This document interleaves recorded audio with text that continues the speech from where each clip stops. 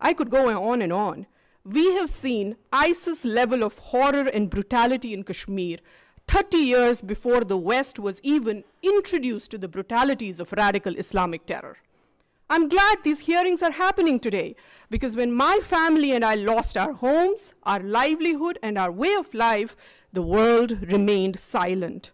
Where were the advocates of human rights when my rights were taken away?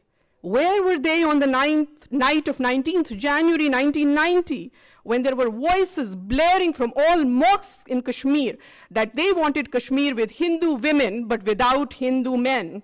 Where were the saviors of humanity when my feeble old grandfather stood with 2 kitchen knives and an old rusted axe, ready to kill my mother and I in order to save us from the much worse fate that awaited us if we landed in the hands of terrorists on the same fateful night? My people were given 3 choices: flee, convert, or die. Around 400,000 Kashmiri Hindus fled right after that night of horror. They survived. Those who didn't were killed.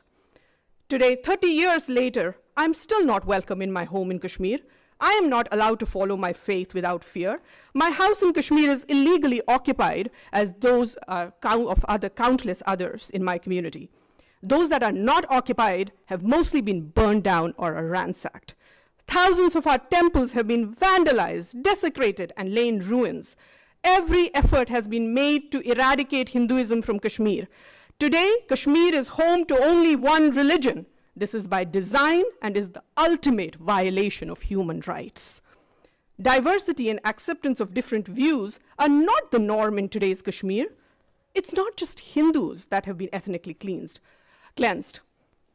Sikhs have been massacred. A fatwa was announced against Christian schools in Kashmir, accusing them of luring Muslims to Christianity. What human rights are we talking about when all minorities have either been driven out or silenced? An Islamist state of Kashmir where other religions are not welcome and tolerance of any other viewpoint is absent is no citadel of human